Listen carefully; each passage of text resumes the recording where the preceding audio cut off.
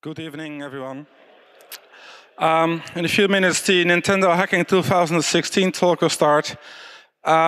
This talk will be translated into German, and there are English subtitles available. Anyway, without much further ado, these are Derek, Naehrwert, and Nedwill. The three students have been working on hacking the Nintendo platform for a while now, and please give them a warm applause.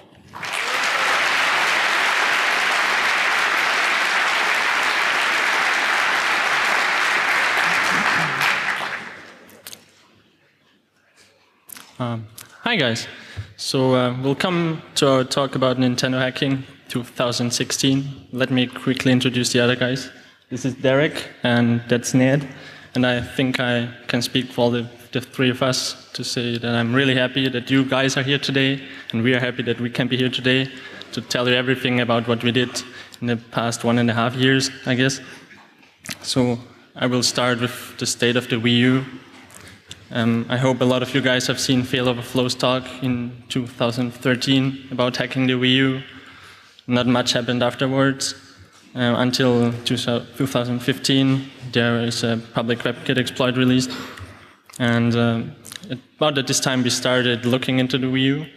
And we wanted more access, right, than just user mode. Because there is also the kernel running on a PowerPC. And then there is this other ARM processor that runs IOSU. Also user mode and kernel mode. I'm not going to consider the user mode today, because I think the kernel exploits are just way more fun. So let's start with PowerPC kernel real quick. It has all standard basic security measures, though it doesn't have any ASLR, which makes our life easier. It has about 140 syscalls. And we can't really name them from start, right? Kind of need to reverse it, but there's a nice thing. So the Wii U uses this RPL mechanism for dynamic libraries, and there's this really nice library, it's called coreinit.rpl, and it contains a lot of syscall shims and symbol names, so we can name all the syscalls straight away without much hassle. And it's important to note that all the syscalls use a safe copy-in, copy-out mechanism to get data from the user space into the kernel space.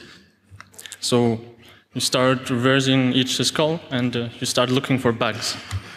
And what we came up with at first, this is what we call IO-controlled vhacks, or why indirections are hard. It's actually a bug in the IPCK driver submit request syscall. So what this syscall is used for is you want to submit requests from user mode to this other processor running, which I'm going to talk about later. And so you submit these kind of request structures, and the kernel uses copy-in to fetch the request structure from user mode into kernel mode, but there is a certain type of request structure which contains an indirection, like a second layer, right?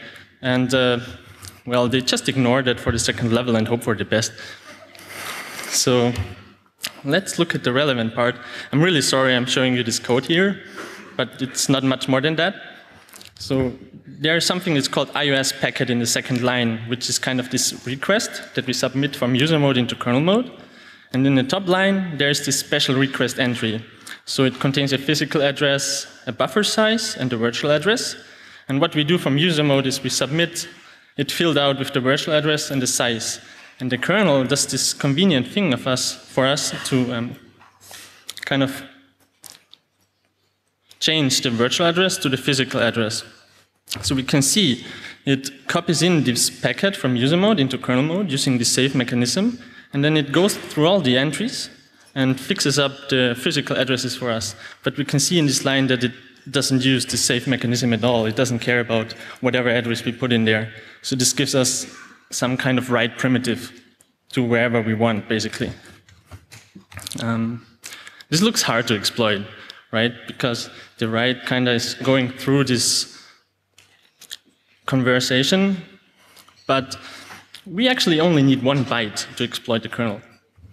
And we do this by noting that this ki affective to physical conversion function actually returns 0 for any garbage input we get. And there's a pretty high chance of the input to the function to be garbage if we point it to any part inside kernel data. So the strategy here is that we go into the syscall handler address table, and we overwrite the last byte for one particular syscall handler, and we hope that the new address actually points to some usable gadget. So we hope for the best, basically. And the other important thing to note here is that our user mode code is running from what we call the JIT area. And what's really stupid is that the JIT area is actually executable from kernel mode for some reason. So that's nice too. Okay, let's look at the relevant structures.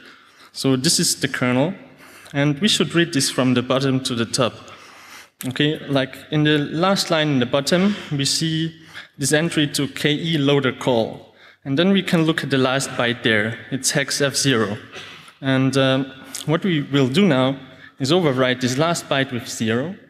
And what happens is that now the syscall will actually point to this very usable gadget up there, where it loads this register R28 into the link register and just branches there.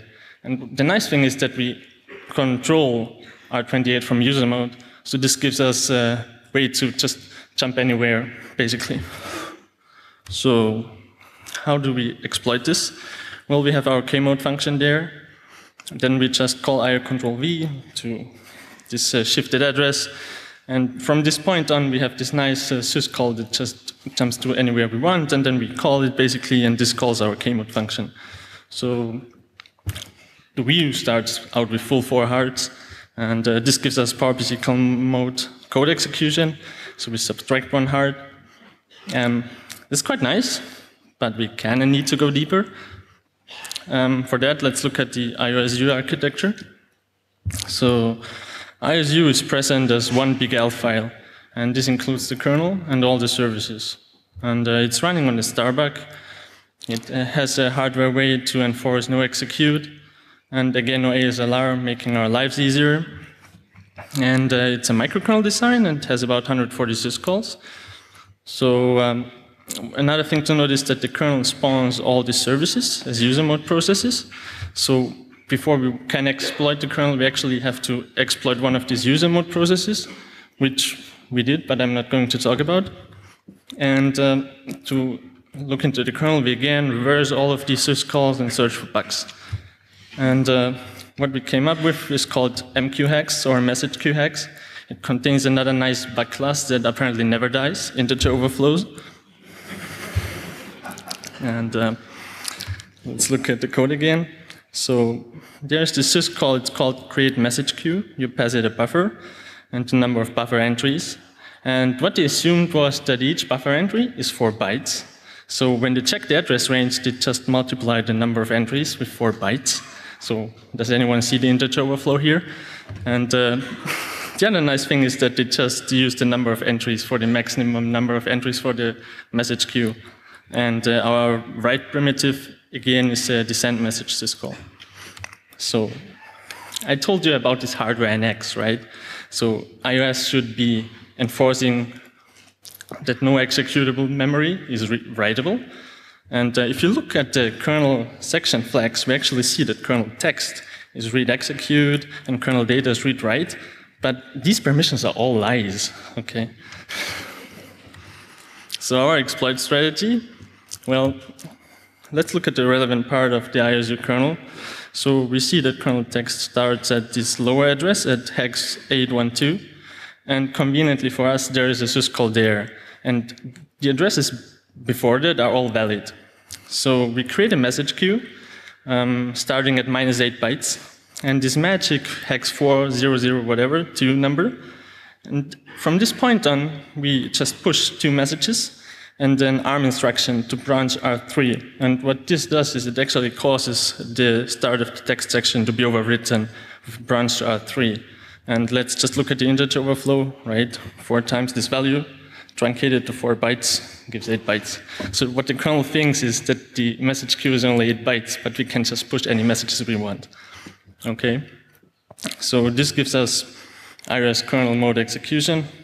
And the nice thing about this is that we actually have full control over the console now, right? So we can dump the console's OTP, which contains all the keys, except for boot 1, which we will coming back to later, because unfortunately the keys for boot 1 are locked out, as we've already seen.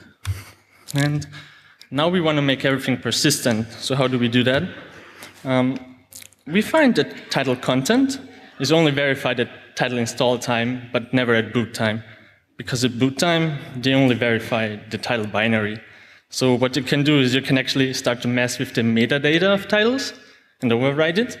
And what we did was to overwrite the ROM for a DS game, exploited the emulator, and got user mode code execution again. And another thing is the console contains this config file, which tells it into which title to boot. So what you can do is you overwrite the title ID with your modified DS emulator title, and the next time you start up the console, it actually boots into the exploited game, and yeah. So this gives us persistent code execution and cold boot with full control over the console whatsoever. So game over.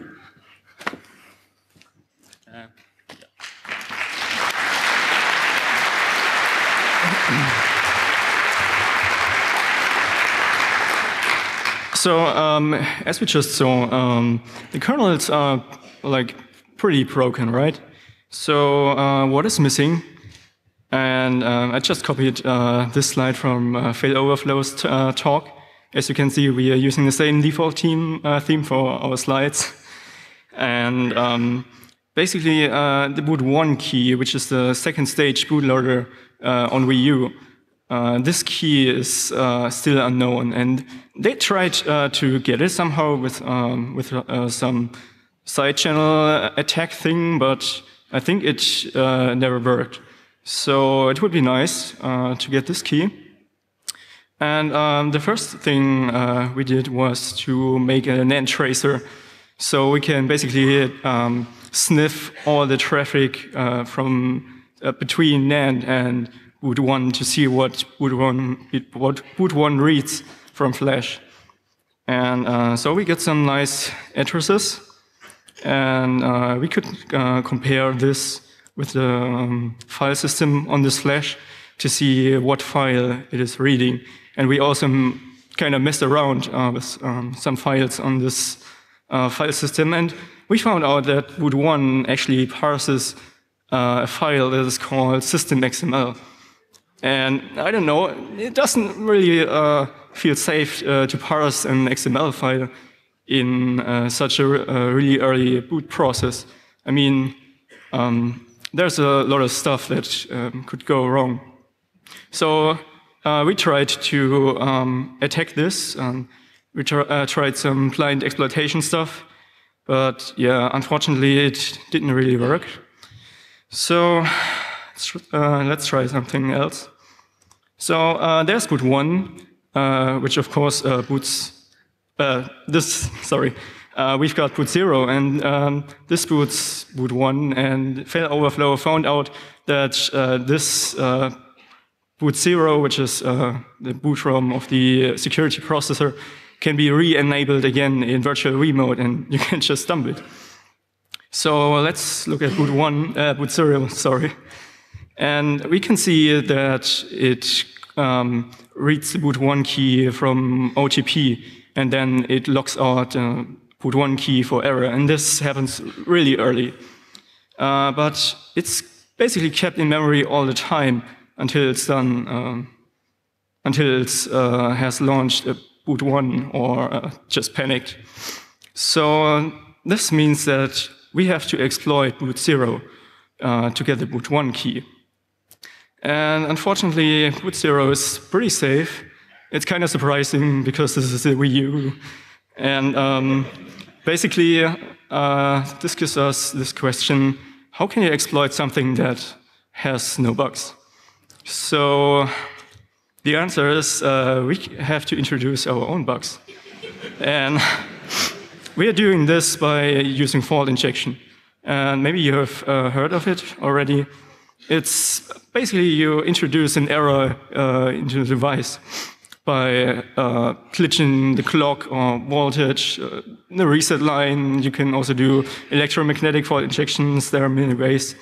But basically what you want to get is a mutated instruction or an instruction skip or some corrupted registers. What you don't want is just a stupid lockup where it just crashes, and yeah, that's not really useful. So we want to glitch boot 0, and to do this, we have to find a nice target, like the weak spot of boot 0. So let's take a look what boot 0 does. The first thing it does is it copies itself to RAM for some unknown reason. I mean, there's no good reason to do this, but it's nice for us because it copies itself to RAM and just executes from there. And then it copies the boot1 key to memory. It logs out the OTP slot, initializes some other stuff in Flash controller, and then it starts reading the boot1 image. And it does that by just reading its header to this address. And then they read the size from the header field. And they also do some max size check on this. And please note, the header itself is not encrypted. And they also don't do any signature verification here at this step. So they use the size and read the whole boot1 image using the size, and then they do real signature verification, make sure that the image is not corrupted. It then decrypts the boot1 code using the key from RAM, and then it clears the key and jumps to the boot1 entry point. Okay, so what is the weak spot here? And I mean, if you look at this, you can pretty much already tell what it is. And of course, it's this size check. So what we can do is we can write our own modified version of boot1 to Flash with some really, really large size in the header. So it reads the header, and then it's supposed to do the size check. And this is exactly where we want to glitch it. And eventually, it will just skip the instruction or something else happens, and then basically the size check is bypassed. So when it's reading the boot1 image using this size, it will actually overflow the buffer. And we have some jump instructions at the end. So when it returns from the flash read function, it will eventually jump to our code. And this is actually boot 0 code execution.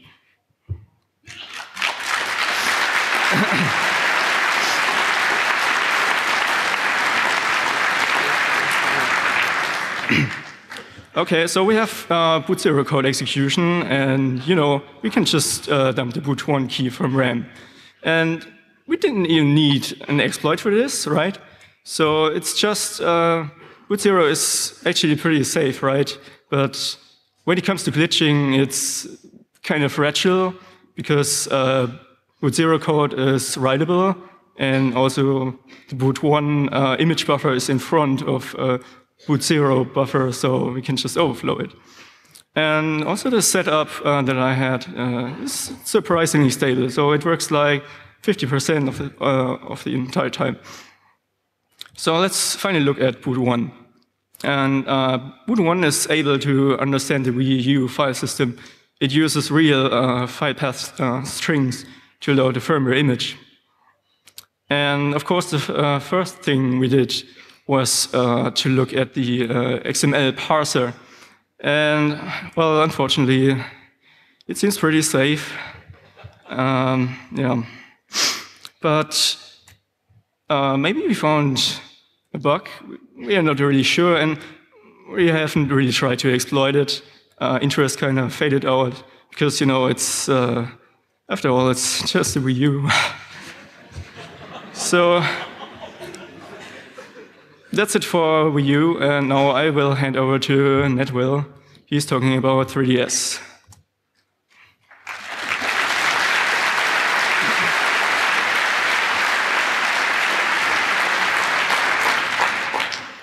Hey everyone, I'm Ned. I started 3DS this year, and I'm basically a software person, so I'm going to be showing some of the homebrew side of 3DS, where that's at right now.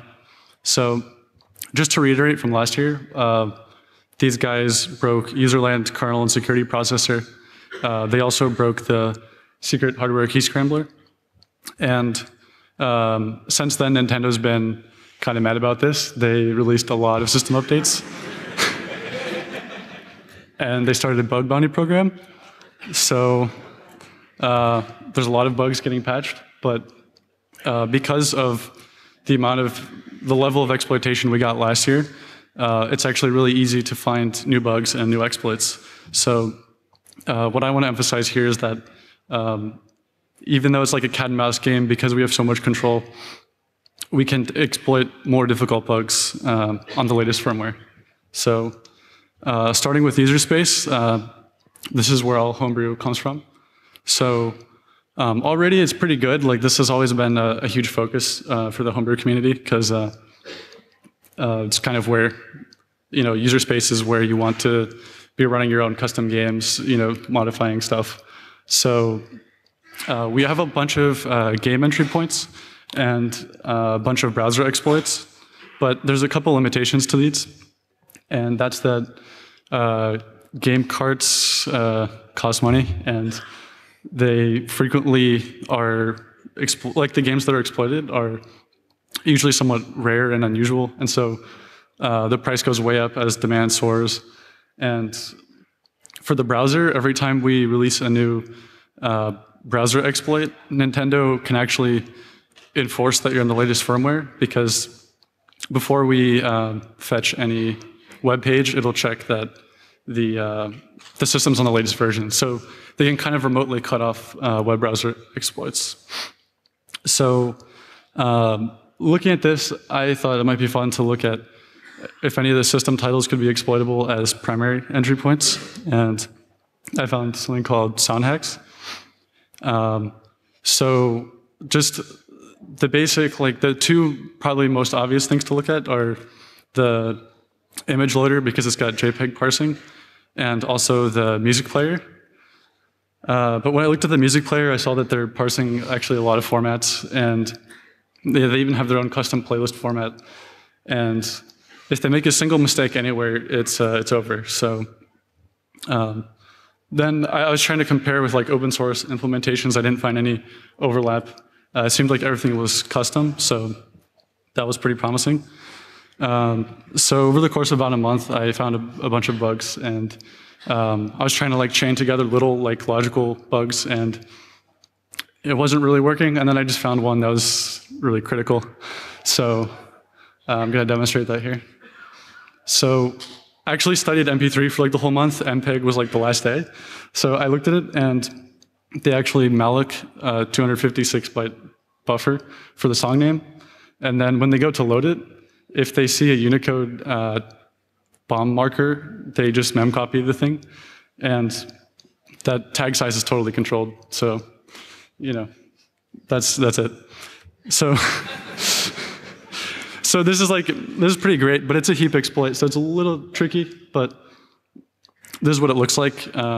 So we have our name chunk that we're about to overflow, and then like, I'm a CTF player, so I just put A's there, and then the next thing that happens is this gets freed. And so this victim chunk that we've overridden, it's actually the way the 3DS heap works. They actually track, they have a linked list of what things are currently allocated. So this gives us the classical heap on link arbitrary write. And so at this point, we have a 4-byte write, and we want to get ROP out of it. So we'll probably do a stack pivot. So I looked at the binary, and there's only one pivot gadget. And then I looked at the thumb pivots. There are actually a lot, but because this CPU was too old, it didn't support the wide instructions where all the pivots come up. So unfortunately, that one pivot instruction has some, like, arithmetic conditions on it. Specifically, it was that in order to load all your registers from memory, the condition flags had to satisfy less than. And everywhere where we returned from the function, it had just checked that, like if this pointer is not null free, and so the comparisons wouldn't ever be satisfied because nothing's mapped up in the negative area. So, of course, CTF workarounds, we can still do this. So, overwrite the heap free list head with a stack address. And so on the next malloc, we just return that stack address and read into it. So there's a couple of constraints on this. And the first one's really normal. Like this is every pivot to stack heap thing. You have to make sure that you have a heap chunk on the stack. And luckily, this is actually pretty easy because all you need is a size followed by 2 null pointers representing next and previous. So when malloc goes to look there, it sees like this size is big enough, and then nothing else is in the queue, so we'll just return this. And then this worked. So we memcopy the next tag to the stack, and like we just specify that size, it mallocs and reads it in for us, and then from there we're done because we can just do a little wrap chain where we memcopy the shellcode to the heap and then use an existing exploit, gspwn, which has been around for a long time, to overwrite the text section and jump there. So there's the first heart. So you can't really talk about homebrew without also talking about kernel because we want to get access to more syscalls. Like the 3DS actually sandboxes a lot of the syscalls away from you. And so as an attacker, well, your goal is to call some syscalls that are restricted. A really nice example would be you'd want to map some executable memory for like a JIT emulator. So it's kind of a tricky situation because you're inside the sandbox, you want to break out. You have to find bugs in like pretty restricted syscalls. So I looked at last year's talk here and like what had been done so far, and it seemed like there were a lot of attacks on that memory mapping. But I didn't see much about the sync primitives or anything related to use after free. And I had just got a pretty bad grade on my OS project because I had a lot of those. So I knew this is a good place to look. So I noticed a design flaw when I was reversing the ref counting. So it's not so much that they couldn't possibly get this right, but generally when you're designing an API, you want to make it really hard to abuse. And this is just not really true for how they do ref counting. So I'll go ahead and bring all these up. Yeah, so basically, whenever the user fetches a kernel object to perform some operation on it, meaning you call a syscall that does something using a kernel object, it does the correct incref and then decref for you. But I was looking at it and I was thinking, well, like a lot of times the kernel actually is using these objects internally to do stuff. So, I mean, I spoiled it, but like, I mean, it was like a week. I found like 3 use after frees, and they're all following the same pattern. The kernel is using an object internally without maintaining the reference count correctly. And then some people ask me like advice on kernel hacking, maybe like at home. I definitely recommend looking here. I'm sure that there's plenty more. So the one I'm going to talk about today is the timer object. So this is a pretty simple API with the kernel. You can have it create a timer for you. And you can set the timer, you can wait on it. It's like a normal synchronization primitive. So like I said, I was looking for these use after frees. I saw this and I thought it's kind of interesting that this one called pulse is here, because what's happening with this one is when you set the timer to pulse, like every period it's signaling everything that's waiting on it, and then it like resets itself, and then if you wait on it, the next period comes around, you signal again. And so I was thinking like it's definitely doing some stuff with this object internally that's like a bit more complicated than some of the other modes and the other kernel objects. So I looked at how they did the pulse, like, you know, every second, whenever when it pulses, like what's actually getting executed. And if you look here, they do some pretty good locking, and then they signal. And then what happens here is basically when they signal, they go through and everyone that was waiting gets rescheduled, made runnable. And then at the end, they reset the timer state and just say like, okay, everyone that waits on this again has to wait for the next cycle. And then this also looks pretty good. Like they're locking the scheduler here. And this would work, but nothing's preventing you from just closing this from another core. So I have fast hacks, which is just 3 syscalls. That's it. That's the entire exploit. There's a lot of setup, which we'll get to. But you just create the timer, set it to run really fast, and then close the handle. And then if it was pulsing and you closed it, it'll use after free. So what's nice about this is if you lose the race, the timer is just unscheduled, you're fine. And then it actually happens quite often, and I didn't even really specifically try to win this too well. Like once it was within a second, I didn't worry, but those parameters are probably not optimal. So we should look at how do we exploit this. Basically, this is a little bit more complicated view of it. I'll show a diagram in a second. But this is like where the use after free actually happens. So like R7's pointing to my timer object, and then it was freed before we reached this chunk here.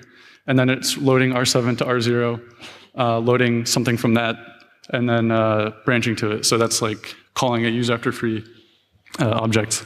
So this is pretty exploitable on the 3DS kernel because they use a slab heap to deal with allocating the objects. So this is the normal situation when that first timer is allocated. The vtable is pointing to the real ktimer vtable, and then it wants to call that timer reset function. It's totally fine, but when we free it, it actually that vtable pointer goes to the next freed timer object in the kernel. So it's actually interpreting that struct as a vtable. And what's nice is it actually overlaps with the initial timer value that we totally control.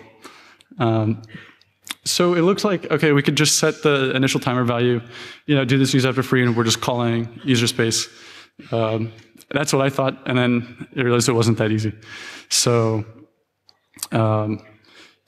because the race, because what's actually calling this is in a kernel thread, we actually can't guarantee that our user process is actually mapped in memory. And in fact, it's on a different core. So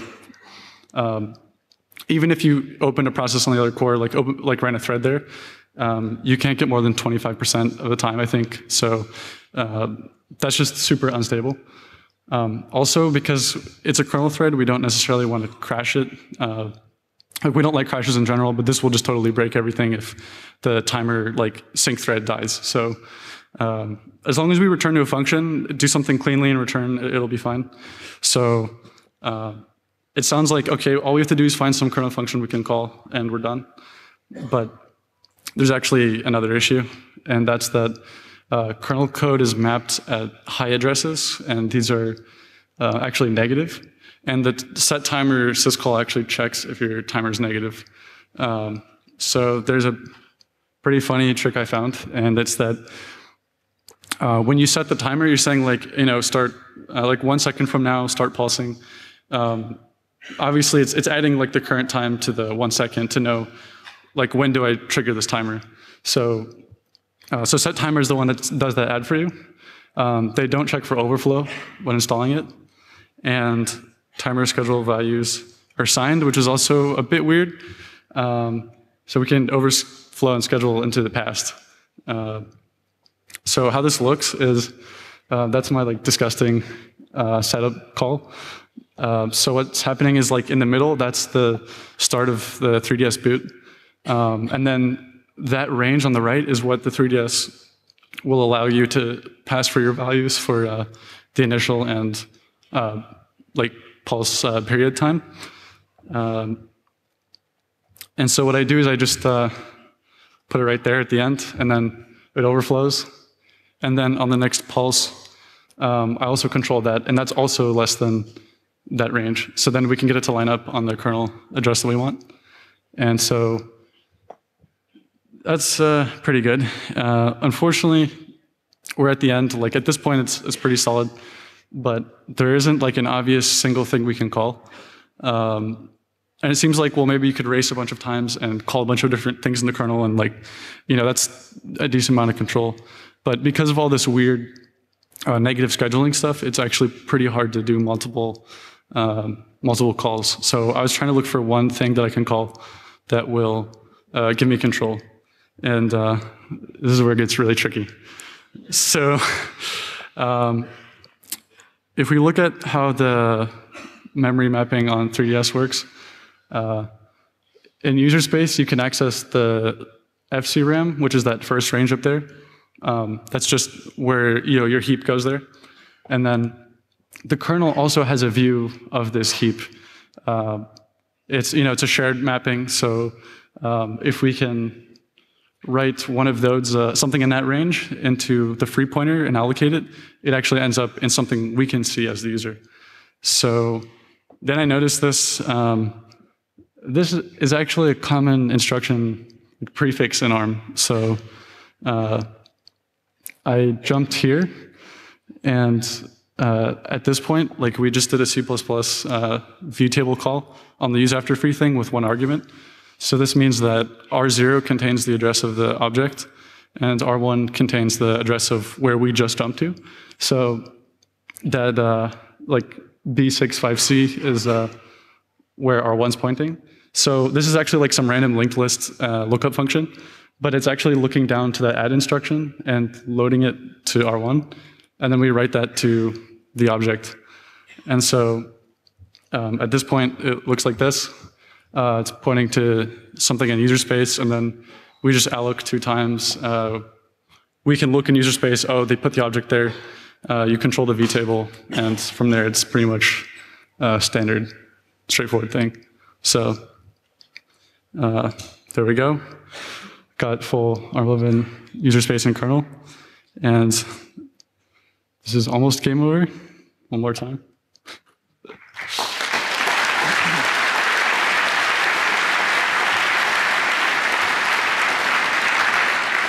So we have broken several parts of the 3DS firmware, including the 3DS kernel and all the software that is running on the security processor. What we haven't looked at yet are the 3DS boot ROMs.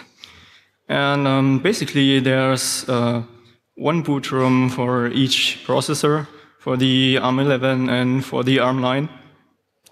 And I think there's there are more boot ROMs in the 3DS system on a chip used for old Nintendo DS mode, but we will focus on the 3DS boot ROMs here. And what we know is they are somehow loading the firmware image from NAND flash. And we also know that the ARM9 boot ROM does all the interesting stuff, because only the ARM9 has access to the whole crypto hardware, like AES engine, RSA engine. We also know that the boot ROM will initialize the secret keys for the AES key slots. And yes, we would like to get those keys.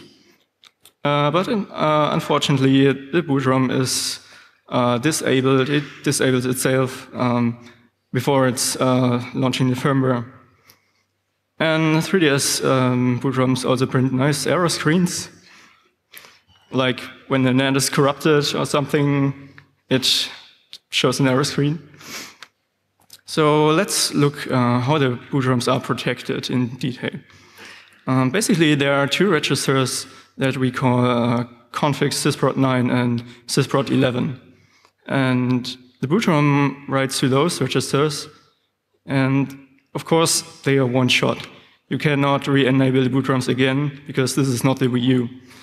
And basically, when it disables the boot ROM, it only disables 1/2 of it.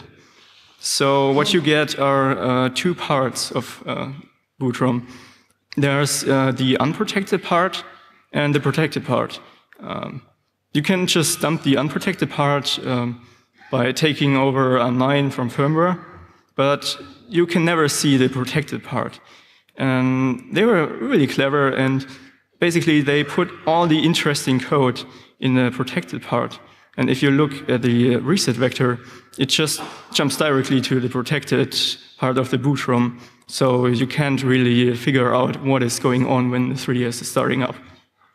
But what you can do is you can look at the code from the unprotected boot ROM, and who knows, maybe we can find a bug. So let's do this. First of all, of course, there are no keys in the unprotected boot ROM.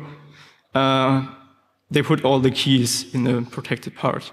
It's also mainly, it's a lot of driver code. It talks to some hardware like NAND flash, MMC, the AES engine, and also to a SPI flash, which is kind of interesting because the SPI flash is some really tiny chip that is soldered on the Wi-Fi socket. And it's actually used for some Wi-Fi settings and other user settings used by old Nintendo DS mode. And yeah, that's kind of interesting. It uses this SPI flash. And it also includes the ARM exception vector table. And this is actually a design that they have adopted from previous generations of the Nintendo DS, such as the DSi. If you don't know ARM, basically you have something that is called an exception vector table. And this is located at this hard-coded address in boot ROM.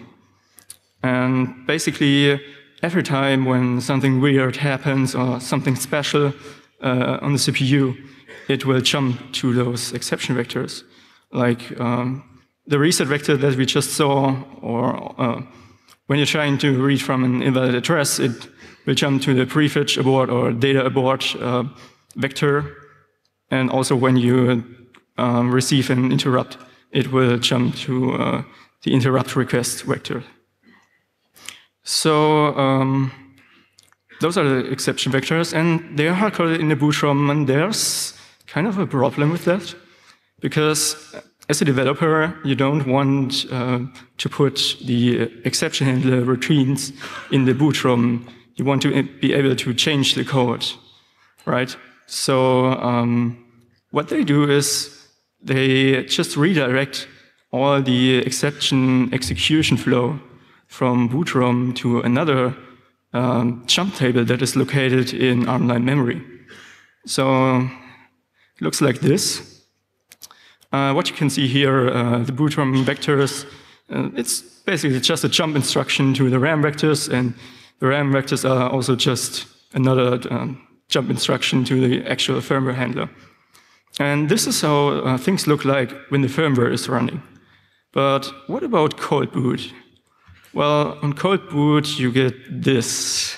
And this looks kind of interesting because you have the boot ROM vectors that still point to ARM9 memory. But since this is cold boot, the RAM is not initialized. So this is interesting, but it's not really a bug because at some point, the boot ROM will initialize those RAM vectors. So, but let's cheat a little bit here and say, let's just assume we could somehow trigger a really early exception, even before the boot ROM is able to initialize the RAM vectors. Well, probably it would just crash, because on an exception, it would just jump to uninitialized memory, and there's probably no valid instruction there.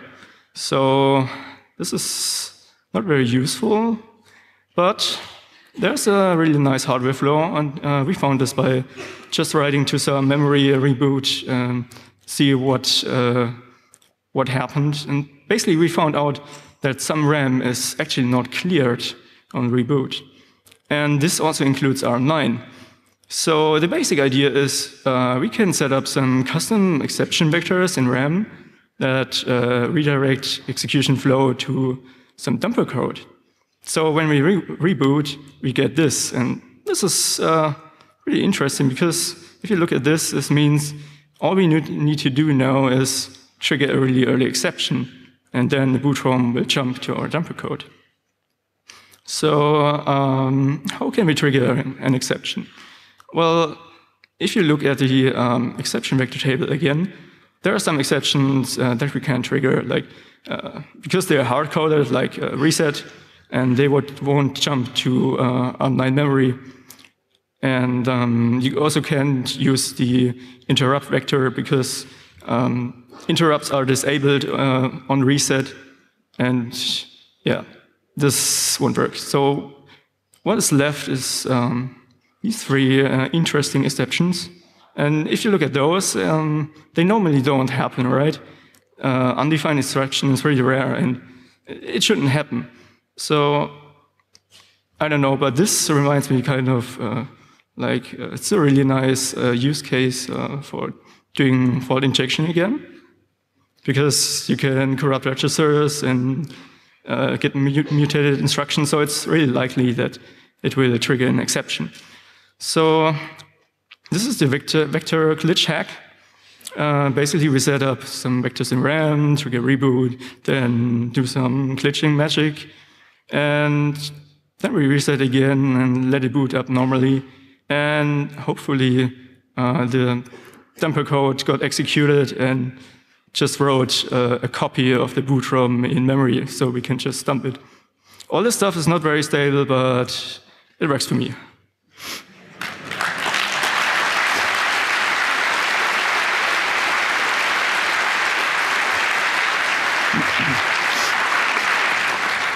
So, okay, we got the boot ROM, and Nintendo's losing a life there.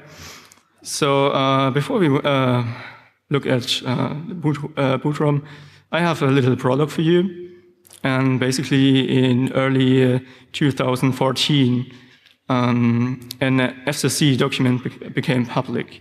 There it is. And basically, it says that Nintendo has changed the CPU of the Nintendo 2DS. And there's one really interesting sentence that basically says they've changed the security function of the initial program loader that is installed in each model. So the initial program loader is probably the boot ROM, so obviously there must be some really huge bug in the boot ROM, right? So let's look at the boot ROM. Basically, there are some boot methods. You can boot from NAND, that's what it normally does, but alternatively, you can also boot from SPI flash, which is a Wi-Fi flash, and it will only boot firmware images that are signed and encrypted. There's no freaky development backdoor that we can exploit.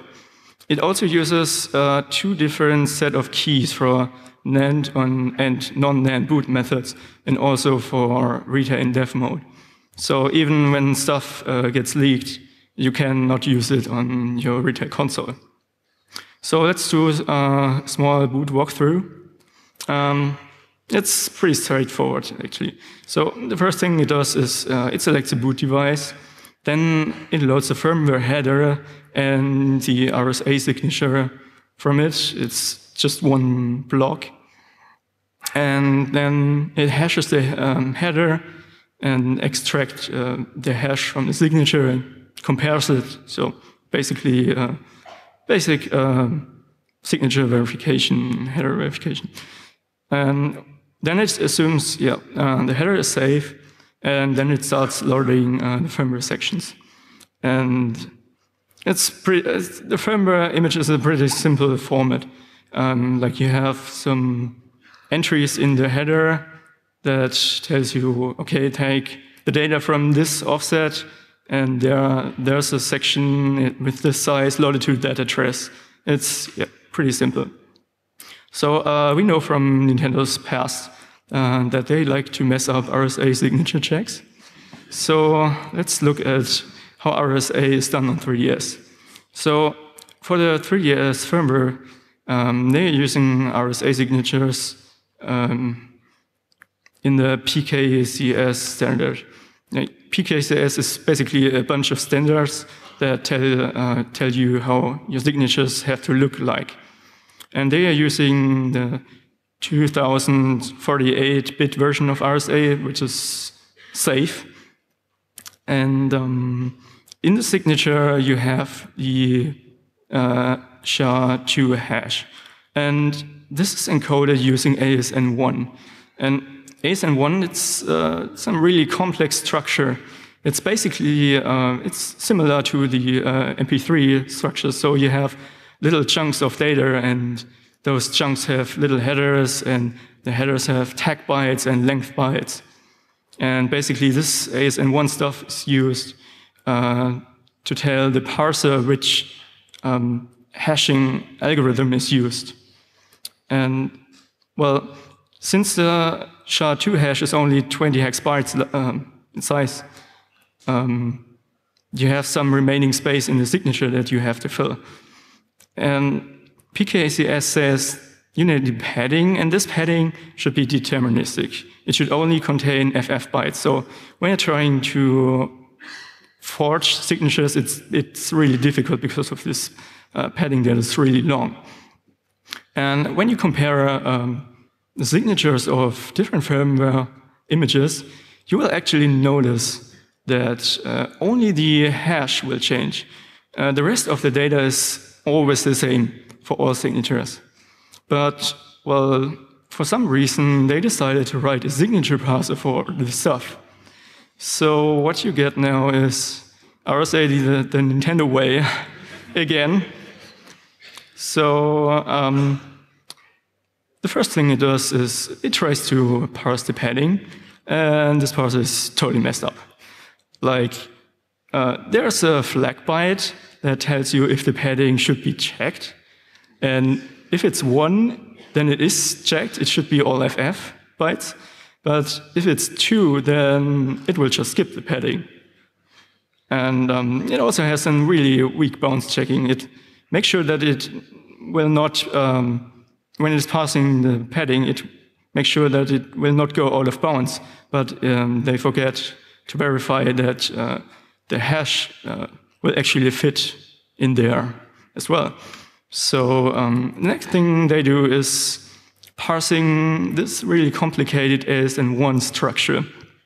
And this parser is also really simplified. So we know ASN1 has some length fields, and there's no bounds checking. So eventually it will add the length to the current pointer in the signature. And then they stop parsing and say, OK, we parsed all the data, and now there should be the hash. And yeah, they are not checking this length. And this pointer is used to do the hash comparison. So all in all, you can say it only checks a few bytes in the signature because the padding parser is messed up, and also the ASM1 parser is really simplified. So what we can do is we can brute force a perfect signature where the final pointer, when it's done parsing the padding and the ASN1 data, that this final pointer matches the pointer of the calculated hash of the boot ROM. So what it does then is it does a mem copy, a mem compare with the calculated hash and the calculated hash. Like, and this never fails, right? So it will always succeed, and this is sick hacks.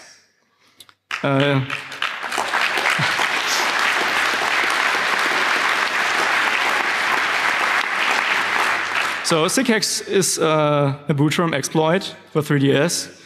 And basically, we can sign our own firmwares, and there are over 60 million vulnerable devices.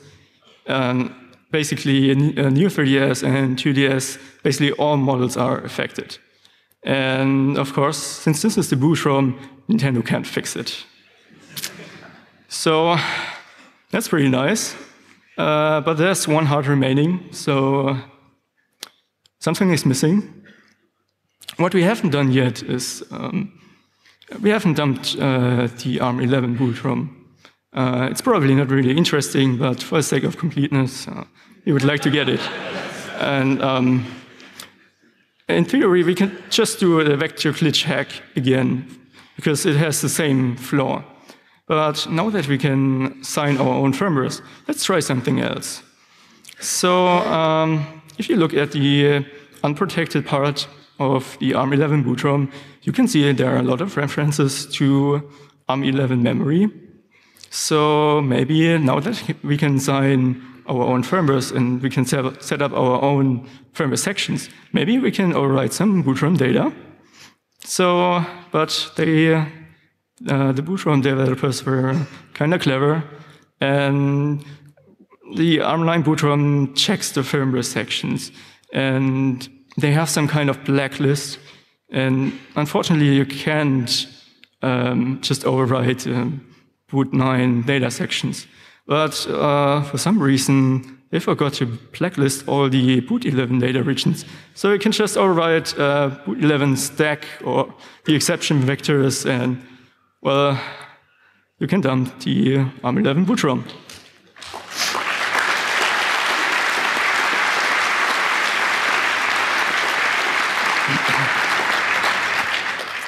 Yeah, that was pretty easy. And now I got to tell you something.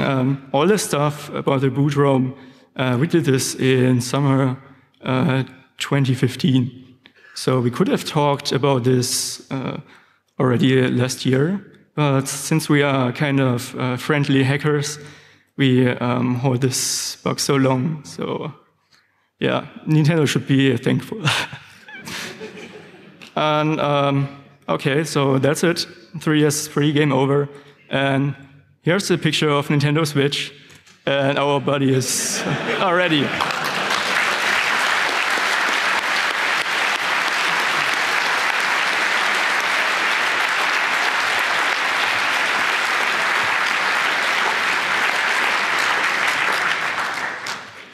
Thank you very much. There's about 5 minutes left for questions. Are there any questions from the internet? Oh, None? hello. Okay. Yes, there's actually one question from the internet, and that is, the internet wants to know if we can get DSP code execution maybe sometime soon.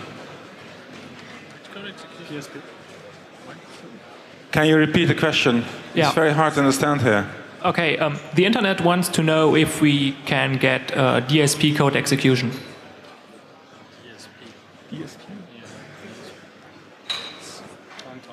Well, the DSP of the 3DS runs its own firmware, and that is included in some kernel module. And basically, when you can sign your own firmware, you can also make it load another DSP firmware. So yes, you can do this. Okay, people who are leaving, please do so quietly, and people entering also please do so quietly. There was a question on microphone 3, I think, but no longer. Okay. Does the internet have more questions? Yes, it does. The internet wants to know if you or how you glitch the Wii U to get execution. Well, I don't want to reveal how I did it in detail, but there are some basic fault injection attacks. And my setup was, I think, kind of complicated. You had to modify a lot of stuff on the Wii U mainboard to get it work. So I guess you have to figure it out yourself. Sorry. Okay, there's a question that's upstairs, microphone 5, I think. 7, but it's okay. Yeah, well, you said that you broke all the 2DS, but actually you showed that the 2DS changed in the boot process. So did you verify that that worked for the first version as well? Yes. So the new 3DS was released after the 2DS, and the new 3DS is also vulnerable. And basically, all the Nintendo 2DS consoles are also vulnerable as well. Yes, we did verify this, and we don't really know what this FCC document is about. We got some really new 2DS from the store. And basically there's no difference for the boot ROM at all. So yes, everything is vulnerable. Nice to know. Thanks. Okay.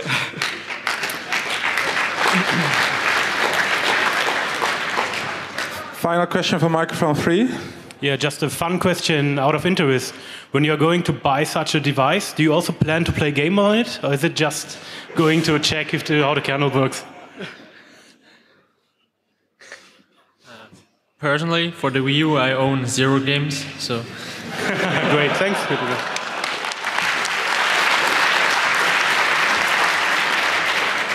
I also didn't pirate any, so I never played a game on my Wii U.